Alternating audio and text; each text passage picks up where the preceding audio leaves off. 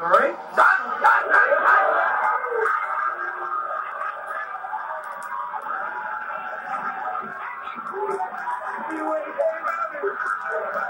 better go here, huh?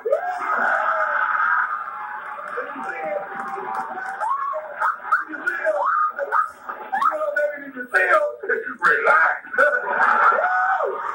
Damn, Tommy. I mean, you act like this is your woman or something, Luke Johnson. Hey, what's up, y'all? We back. We gotta give y'all the Malia Davis update because ain't nobody gonna do it. You feel me?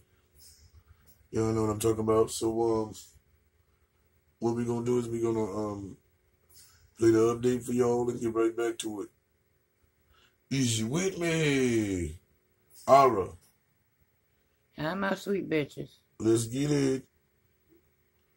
In Houston. Police saying there is blood evidence now and new surveillance images, you see them here, believed to show the last known time Malia Davis was seen alive outside her family's apartment. The suspect, first identified as her stepfather, but now being called her mother's ex-fiance, is facing charges. Here's ABC's Marcy Gonzalez. Tonight, the man last seen with 4-year-old Malia Davis before her disappearance is behind bars, charged with tampering with evidence. A warrant was obtained for tampering with a corpse. These surveillance images, obtained exclusively by ABC station KTRK, capturing the last time Malia was reportedly seen, wearing that pink tutu, following her mother's ex-fiancé, Darian Vence, into their Houston home on April 30th.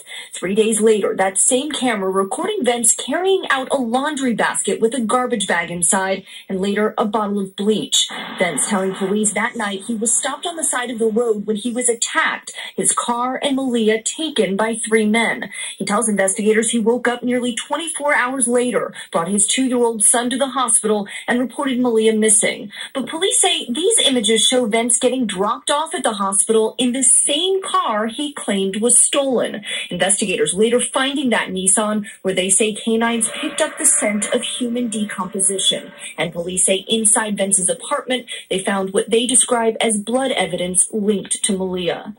And police tell us they are still searching for Malia and haven't given up hope that she could still be alive. Vence is being held on $1 million bond, expected back in court tomorrow morning. Tom? Such a sad story. All right, Marcy, thank you. Yeah, that is sad. But I don't think she's alive. Well,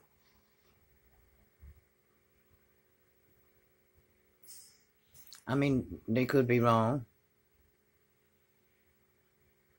they've been wrong a couple of times in a couple of these broadcasts, but really I ain't got much to say on it. I just hope they're wrong. So, like we see in these videos. When they were saying smelling the human that. Yeah. Yeah. But we'll come back to that later. But yeah, like I always see, hashtag don't kill Melly, hashtag kill Brittany and Dorian.